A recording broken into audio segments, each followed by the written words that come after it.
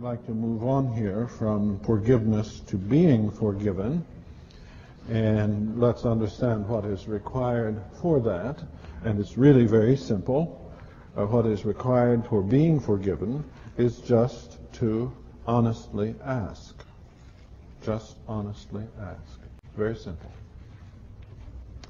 And some of Jesus' teachings about that in Luke 18:9 and following. One of the things that really hurts us is trusting in ourselves that we are righteous. And that'll do it. That'll just put a stop to it right there, because when God sees us in that condition, he more or less just sort of says, well, let's see how you do. So here we have a person, verse 10 of Luke 18. 2 men went up to the temple to pray, one a Pharisee, the other a tax gatherer. Now, a tax gatherer was not a nice person. It was not thought to be a good person, a bad person. We could substitute words like traitor,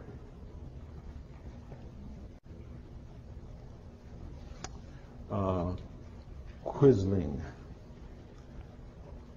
old words that refer to someone who has gone to work for the other side. And not only that, but they were crooked.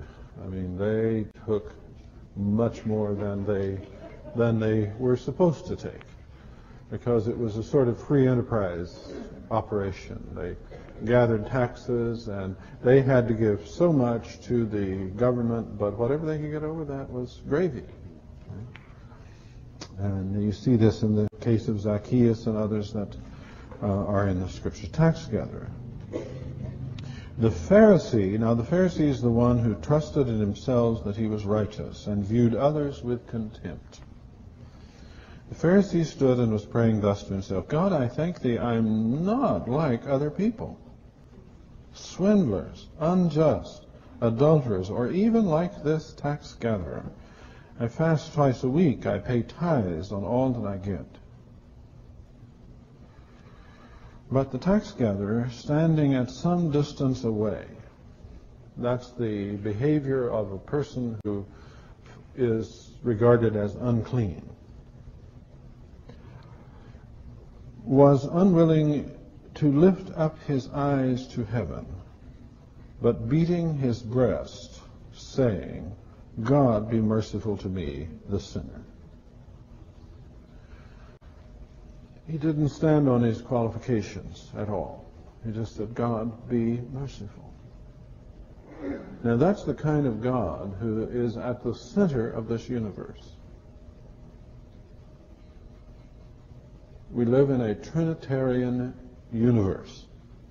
The ultimate reality is a community inseparable of persons, so inseparable that they're just one. And the nature of this one, which is God, is to give when he is asked. And really we need here to put forgiving in the larger context of giving. God is a giving God. He just gives. And he teaches us to be the same way. He says, give, and it shall be given unto you. Pressed down, shaken together, running over, shall men give unto your bosom. See, we have the wrong idea. And we have it because we misunderstand the nature of God and of reality. Give. Giving is good practice for forgiving. Just giving. To give means turn it loose. Turn it loose. If any man lack wisdom, let him ask of God, who gives to all men, women, boys, and girls liberally, and doesn't scold them. James 3:17. If any man lack wisdom, let him ask of God, who gives to all men liberally, and upbraideth them not, the old language says. To braid you up meant to scold you, straighten you out. No. God doesn't do that. So sure. Okay? Now, you see, the problem with the Pharisee is they always go at it trying to engineer something. They think they've got to impress God. They think that somehow there's got to be a catch. The only catch is just ask. Just ask. What would you like from God?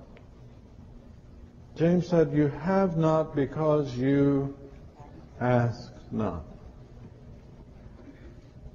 You have not because you ask. Jesus said, ask, it shall be given. Seek, and you shall find. Knock, and it shall be opened unto you. That's the way to do it. And don't give up. Just keep asking, keep giving, keep forgiving. And as you do that, you will find the abundance of this God who simply looks at this man down here, this little guy coming in, self-condemned. Have you ever smooched your breast?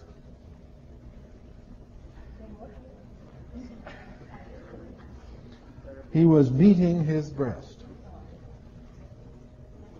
When do people do that? I mean, not ritually. In what kind of state of mind is a person who says, ah! What is their state of mind?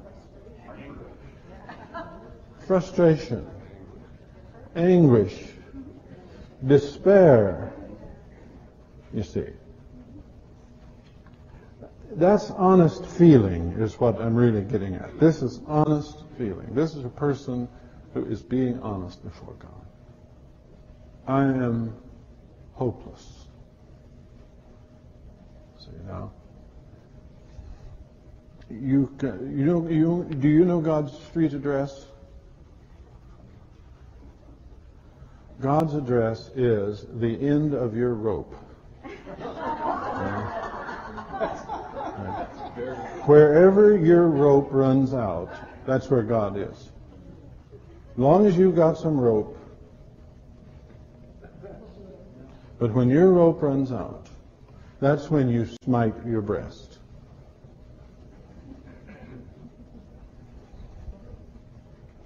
I heard some lady talking on the radio this week who had a beautiful line for it. She said she was talking about how one day she was so sick and tired of trying to make things work that she just finally got down before God and said, I give up.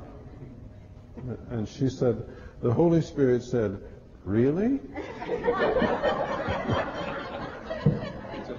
She said, and there was excitement in his voice. Really? See, that's where we get forgiveness.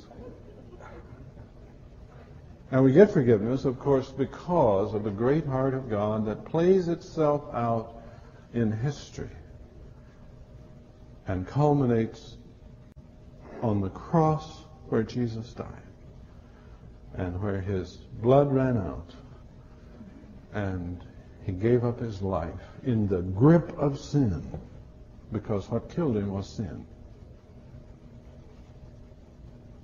No person killed him. He gave up his life. Okay. And in that moment, it's like God saw man in the form of his Son.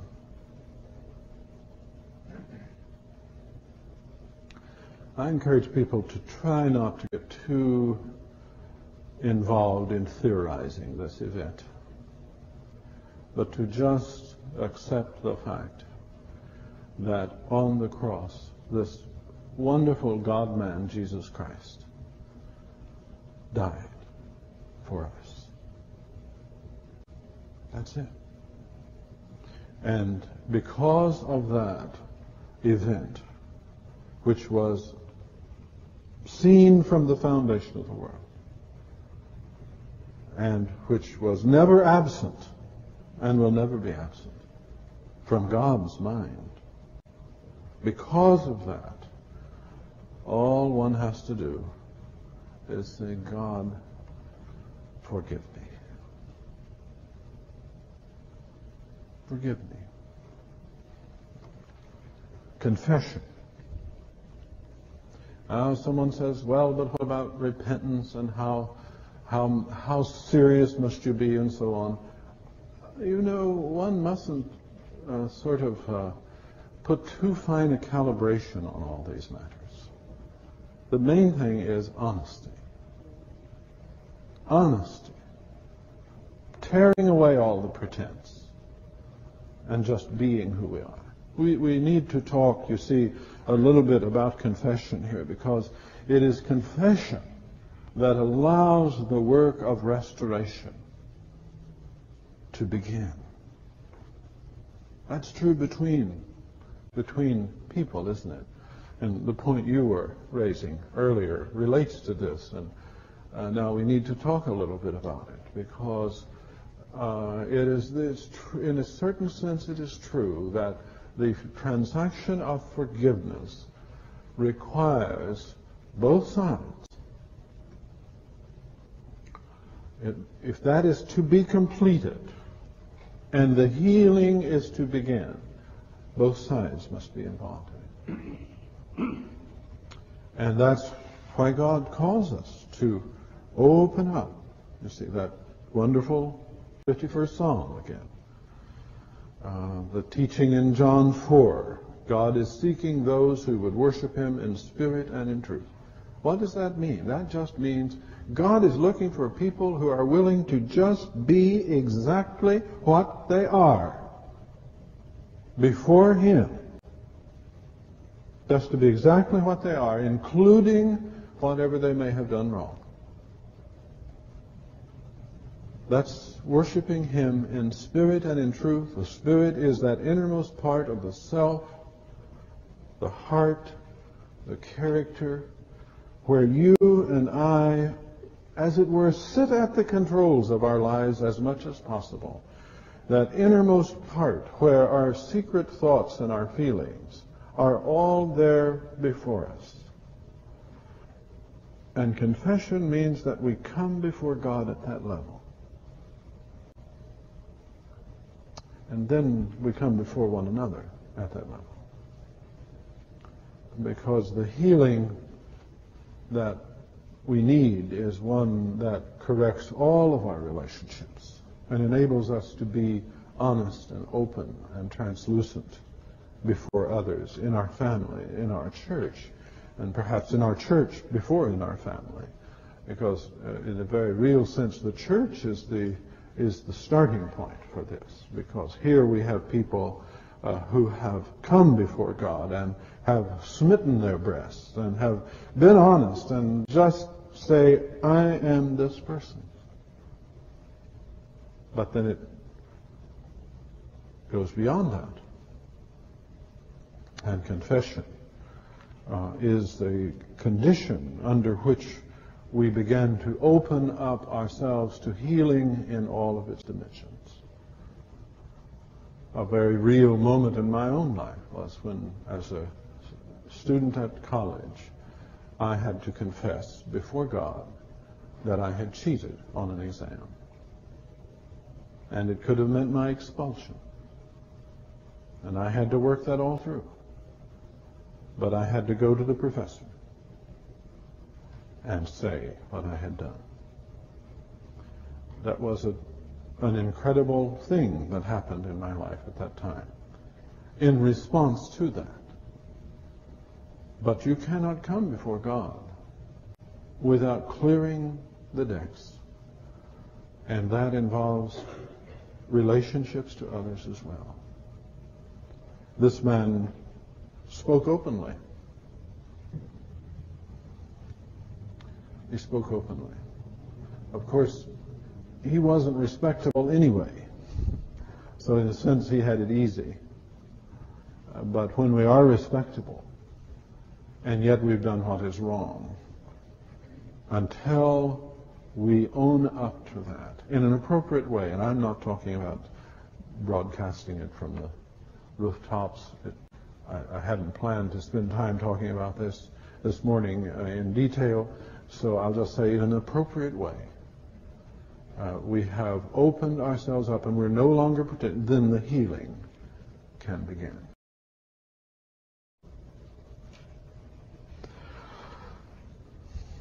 We need to move on then from being forgiven to forgiving. Because what Jesus is teaching amounts to is that until we have come to the place to where we are forgiving as we are forgiven, we really haven't got the point. And one of our problems in our churches in America today is that we've separated things that go together. And we believe that, for example, we can be forgiven because of some transaction that occurs possibly in heaven. It has nothing to do with our lives. There's not a single show of that in any part of the Scriptures. Because when we enter into forgiveness, we enter with our whole lives. Jesus teaches quite sternly about this. He has parables and he has didactic teachings for example, in Matthew 6, after teaching, he teaches about prayer here, and in Luke, the Luke version of the same passage, he relates it, that's Luke 11, he relates it to forgiveness. Forgiveness is not something that we just receive. We pray in the Lord's Prayer. Forgive us our debts as we forgive our debtors. Forgive us our sins, our transgressions, our trespasses, and as we forgive others. See, it's a whole, it's a kind of totality. In a great statement on prayer in Mark 11, he gives us a breathtaking statement about prayer. This is after he had cursed the fig tree and it had withered. And he says, in response to the astonishment of the disciples, in verse 22 of Mark 11, he says, have faith in God. Really, the language there is have the faith of God. Truly I say to you, whoever shall say to this mountain, be taken up and cast into the sea, and does not doubt in his heart, but believes that what he says is going to happen, it will be granted to him. Now, we want to put this together with the emergence of the picture of a whole life involved in God's way of acting, in what God is doing. It'll be granted to him. Now, Jesus never moved a mountain by prayer. As far as I know, no one in history has ever moved a mountain by prayer. I think what you want to understand is that this is Jesus' way of saying, if it's appropriate, there is nothing that cannot be done through prayer. Nothing. Absolutely nothing. And now then, he ties that directly into forgiveness, and we want to pay attention to the connection. Verse 25, whenever you stand praying, forgive if you have anything against anyone. Anything against anyone. The picture here is of a person for whom there is absolutely no one unforgiven in their lives. And we need to work on that a while. No one unforgiven in their lives. Because many times prayer is hindered for a lack of engagement of the will with what God is doing and God's way of doing things. Prayer is hindered. Prayer is not sending in orders to Sears and Roebuck. Prayer is not dropping the money in the Coke machine. When we pray, we are involved with God's action. And to be involved with God's action, we have to be totally free of unforgiveness. Because He's not in the business of unforgiveness. He's in the business of forgiveness.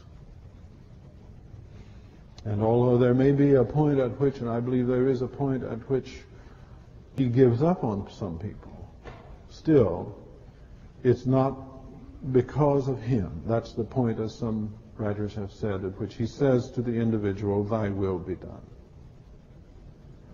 And He gives them up to their own will. Still, He's in the business of forgiveness. If you have anything against anyone, so that your Father also, who is in heaven, may forgive you your transgressions. But if you do not forgive, neither will your Father, who is in heaven, forgive your transgressions. And that teaching is given elsewhere in the Scriptures, and there's a parable in Matthew 18, which I just refresh your memory on, because I know that I can tell that you people here know your Scriptures pretty well. And in Matthew 18:21 and following, you have Peter hearing, he's heard Jesus' teachings about forgiveness. And I think he must have been kind of proud with the answer he had come up with. In verse 21 of Matthew 18, then Peter came and said to him, "Lord, how often shall my brother sin against me and I forgive him? Up to 7 times?" Wow. And Jesus must have looked at him and said, "Wow, Peter, that's good. 7 times. But Jesus said, "I say to you, not up to 7 times, but up to 70 times 7. And you understand that he wasn't saying there that with the number 491 you would not forgive. But rather that was he's taking the number 7 and giving a nice multiple of it. What he's really saying is, always forgive. Always. Always forgive. And then he goes on to give a parable of the kingdom of heaven. Now, the parables of the kingdom of heaven are always stories meant to illustrate how things work in the kingdom of the heavens. How does God deal with people, in other words? When you're under the will of God, you're living in God's world, how does God deal with it? And actually, first of all, it is a parable about the generosity of God in forgiving. You'll remember that a slave comes and owes a lot of money, and verse 26 says, "Have patience, I will repay you everything." Now, the response in the next verse is so typical of God. This is like the prodigal son. You remember the prodigal son cooked up this scheme. He said, "I'll go back to my father and I will tell him, I just want to be one of your servants." But of course, he didn't even get to tell that story when he got back, did he? And he was reclaimed as a son. And here, the slave says, "Give me time," and verse 27, the Lord of the slave felt compassion and released him and forgave him the debt. He just wrote it off. He didn't give him time. See, that's the generosity of God. Now then, of course, this fellow didn't get the message. And as he went out, he found one of his fellow slaves who owed him a tiny fraction of what he'd just been forgiven, and grabbed him by the neck and began to choke him and saying, "Pay back what you owe." And his fellow slave lay down and began to entreat him, "Have patience, I will repay you," exactly the same words. And verse 30, he was unwilling, went and threw him in prison until he should pay back the debt. Well, of course, the word got around. And you remember how the story came out. So I need not repeat it for you. Verse 35, "So my heavenly Father also will do to you if each of you does not forgive his brother from your heart. From your heart. You'll notice the key to the forgiving was compassion. Had compassion upon him and forgave him. Now this was a case where mercy was appropriate and mercy triumphed over the debt that had to be paid. Jesus was very conscious of this, and he teaches of it constantly. And so what we want to understand now is that being in the flow of forgiveness, we step into it by confession, by simple asking. When we actually do that, then we are part of a larger whole that carries us into forgiveness. We can't, let me put it like this. If we, with the vivacity of the man who smote his breast, shall we say, if we have received forgiveness, with that clarity of mind, we will immediately understand that forgiveness is for us to give to others. We will immediately understand that. If we have been forgiven, we will forgive.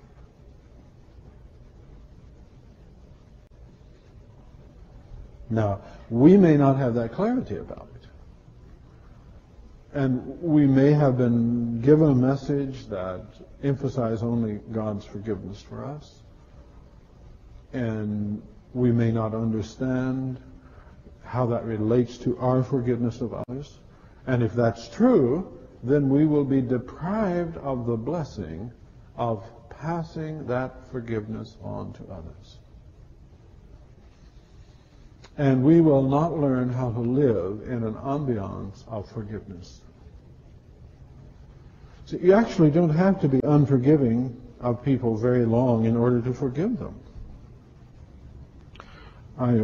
Some time ago, I was worn out and dragging in from some trip and riding the flyway to Van Nuys, and happened to be seated in front of a couple who had decided with their words to take the skin off of one another. And they were just going at it. And I, as I often do, when I'm traveling or have time, I was saying the Lord's Prayer. I was meditating on the Lord's Prayer. And I was going over the part about forgive us our debts as we forgive our debtors. And the Lord said to me, why don't you forgive them? Because I was sitting there irritated with them and thinking how terrible it is. Because this was a case where obviously these people, man and woman, had been together a long time, and they knew how to really take one another apart and had long practiced it. And I didn't like to see it or hear it. And so I was irritated. And I was able to drop that. And we don't have to be mad at people for a while before we forgive them. We can live in an ambiance of forgiveness that takes care of things as they come up. And that's a wonderful secret to learn. That's a part of a life that's given to you. As a follower of Christ, you can simply learn not to take the burden up. You don't have to be unforgiving a while before you forgive. Just drop it when it hits you. And that, I think, gives us a picture of what our life could be like, because then we're immediately set free. We're immediately set free from carrying that burden of anger and retaliation, often affecting the whole environment of the two or more people involved and affecting other people, because, you know, when these things are going, they drag other people in. And we can just simply step aside from that. We need never take it up. Never need to take it up.